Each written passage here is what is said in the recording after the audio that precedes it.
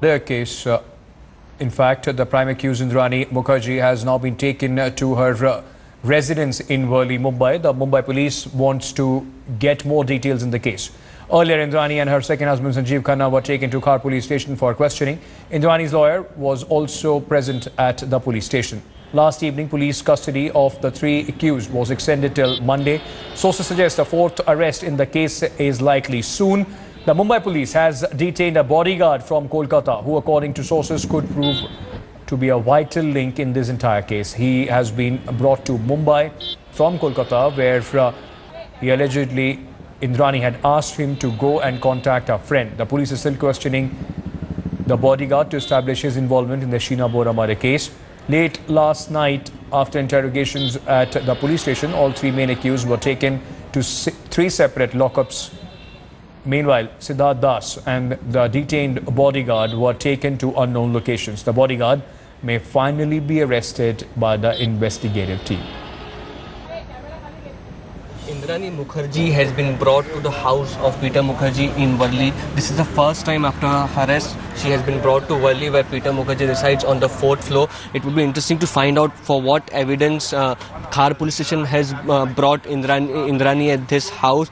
But it said that in the case that a night before, the body of Sheena was kept in 2012 in the garage of this building. So maybe the police wants to get us some more evidence regarding this case, and that's why for the first time after her arrest, Indrani has been brought to this house in Worli, and the police team has taken her on the 4th floor residence of Peter Mukherjee, and they're trying to get some evidence which can be crucial to the case. With camera person Mangesh Sawant, Mustafa Sheikh in Mumbai for India Today.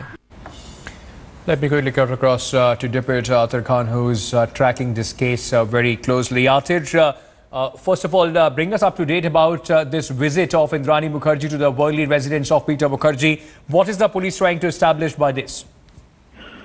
Well, Ankit, the police wants to use the custodial period most effectively, and they don't want to waste any time.